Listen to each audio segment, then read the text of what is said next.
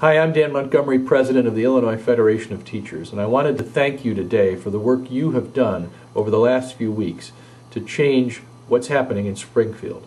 We faced, as you know, a very difficult attack, unprecedented in our history, not only on professional issues, but on our collective bargaining rights.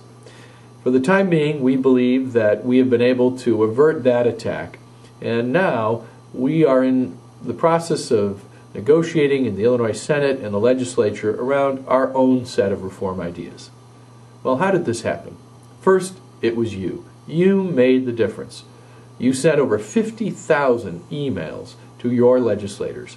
More than 15,000 of you were on our telephone town hall to talk about what was happening and what you could do.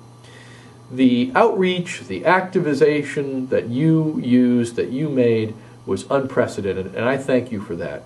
And that's a real lesson for us in the IFT, that when we stand together and when you as members work hard, we get things done.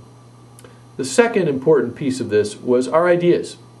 We believe that we have better ideas than so-called reformers about what should happen in Illinois schools with teaching and learning. We put forward our ideas. Who is we? It's the Illinois Federation of Teachers, working very closely with the Chicago Teachers Union, our local one, and the Illinois Education Association. Those three unions have worked hand in glove to put our ideas on the table, and we've been effective. And those ideas are challenging, we know that, but they're also meant to be serious reforms that can actually help kids and their teachers. The third part is community involvement, and you also helped there, and we had many other partners on board with us, so it wasn't just the unions talking, and that's something we need to continue.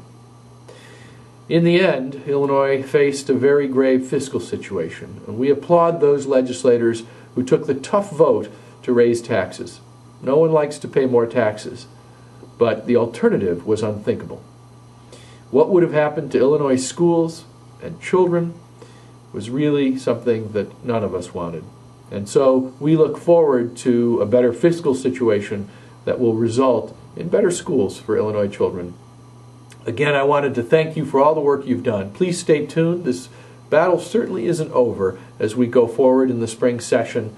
There still could be many changes and ideas put out there, and we will continue to work hard to make sure that the ideas of teaching professionals are the ones that get listened to. Thank you.